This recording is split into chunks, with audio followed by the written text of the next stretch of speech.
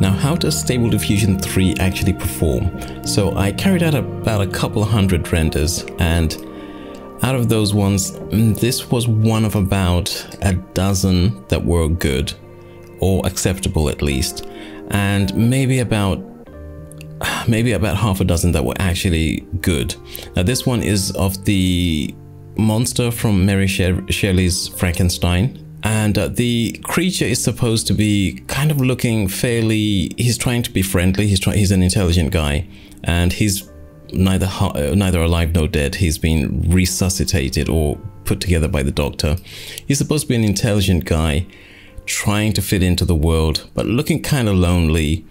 So the prompt was very, very specific, and it prompted based on Mary Shelley's original depiction of Frankenstein, not the comic book or the movie Frankenstein. And I felt that the image actually came out very well.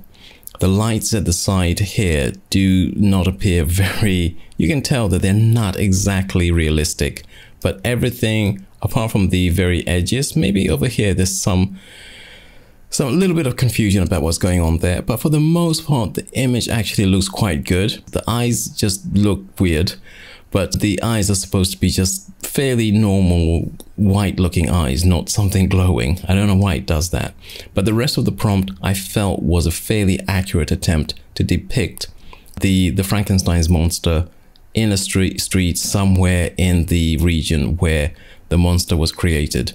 So this is the kind of image where I'm testing the ability for it to we can see it does pretty good reality and realism, but what about fantasy? Frankenstein's monster was okay. This one was supposed to be a vampire, and the vampire doesn't have any fangs. You can literally just put in fangs as much as you want. It produces this kind of gothic looking woman, never any fangs. I actually put in Dracula, vampire fangs, and it just produces a guy with a nice smile. And it's not so good for fantasy unless you're very specific and it somehow knows that particular idea. This is supposed to be an image of a floating island with a runway and a plane next to it. It doesn't work, and I don't know why it doesn't work. But every other SDXL, DALL-E 3, they all produce a floating island. This guy here just could not do it.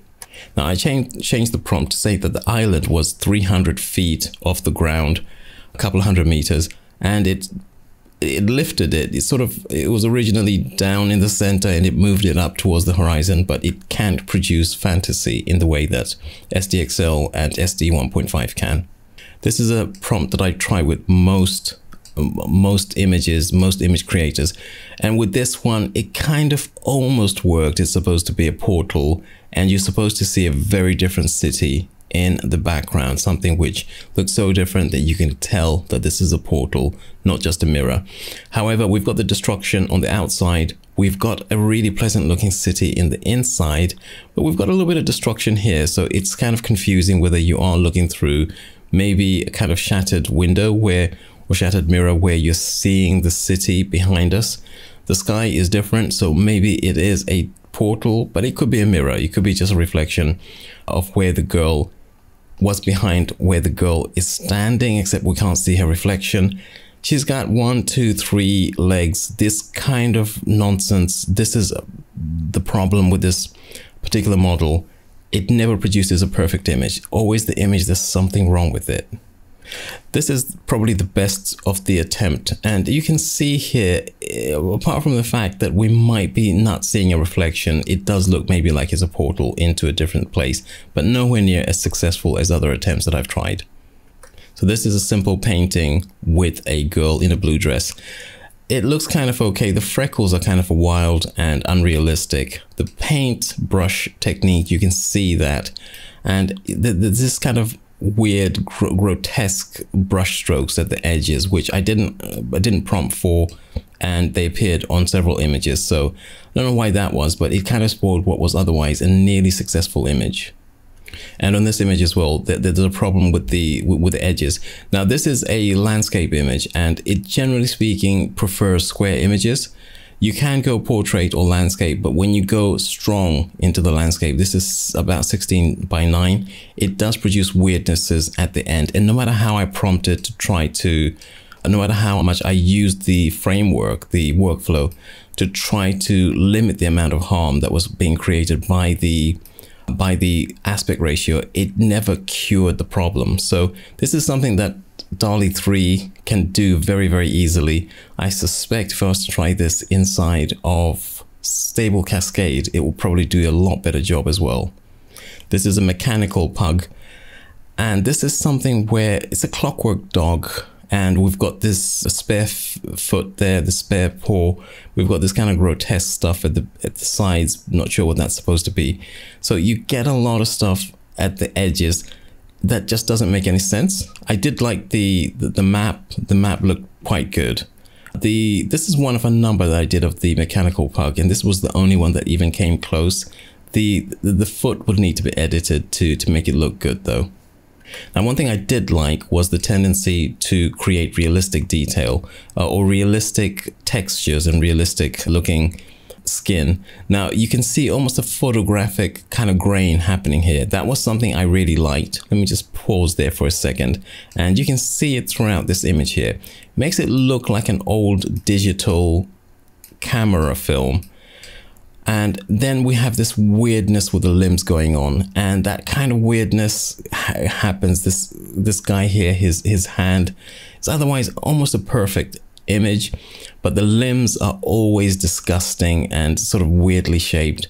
It's really kind of morbid to look at these images. You don't want to look at them too long, because almost all of them have got something weird, repulsive, disgusting happening, and it really spoils what would otherwise be a really nice image. Once again, we've got that nice texture, that nice photographic texture. Sometimes this breaks down. Most of the time it actually looks good. And this is Count Dracula. You can kind of tell it's Count Dracula, but you haven't got the fangs. No matter how hard you prompt for the Dracula fangs, they don't come through.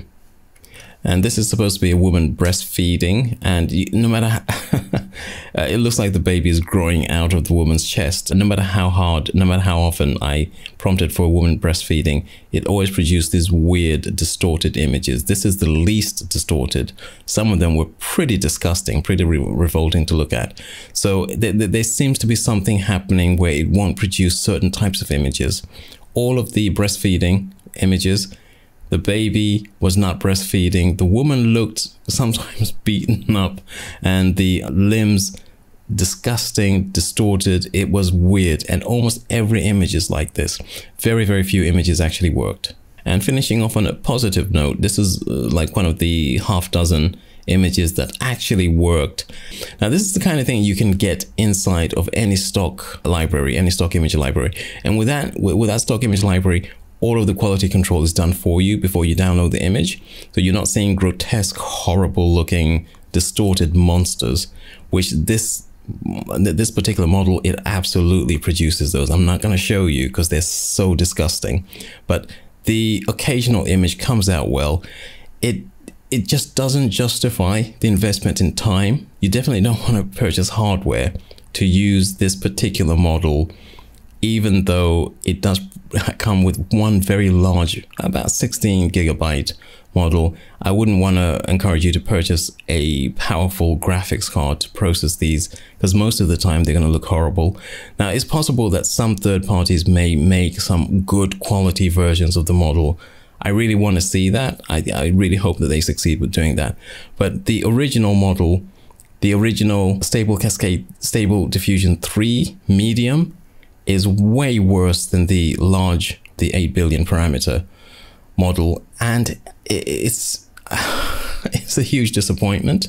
We'll end on this beautiful image here. I would probably go and get something like this from Adobe stock, probably spend a lot less time than trying to manufacture it inside of Stable Diffusion 3M. And if I wanted to, I'll go and use SDXL or even SD 1.5.